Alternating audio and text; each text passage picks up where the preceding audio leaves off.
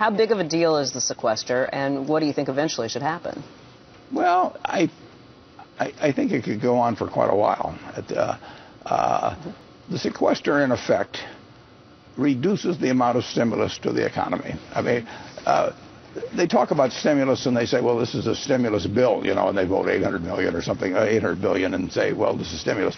Stimulus is when the government operates at a significant deficit. That is stimulus by Keynes's definition. We're operating at $1 trillion deficit, roughly. The sequester reduces that a little bit. Raising the taxes at the start of the year reduces that somewhat. But we're still operating at a deficit that is 6% of GDP.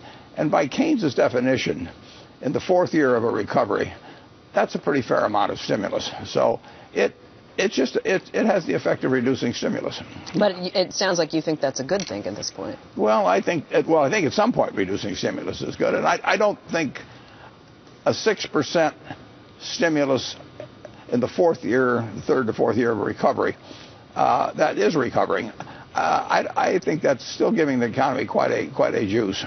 So you're not worried about the sequester and about this pulling back in the economy, because there have been a lot of scare tactics out there. There have been a lot of people who have said this is the end of days if we get to this point. You don't think that's the case? We're going to bring down spending and we're going to bring up revenues. And we may get there in fits and starts and everybody may scream each time we do it.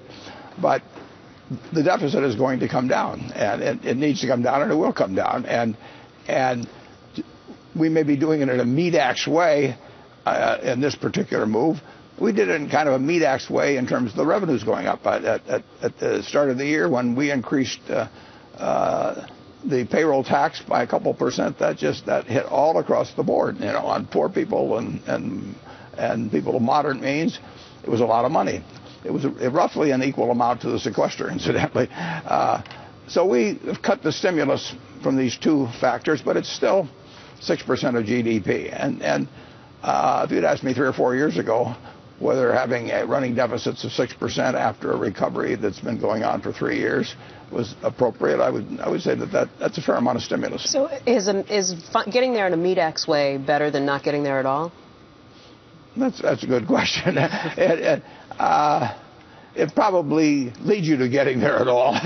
You may have to use the meat-axe first, and then people kind of look at their handiwork and say, we have to do better than this. But, you know, we still are talking about spending $3.6 trillion and taking in $2.6 trillion, and that's a lot of stimulus. Okay. Joe, I know you have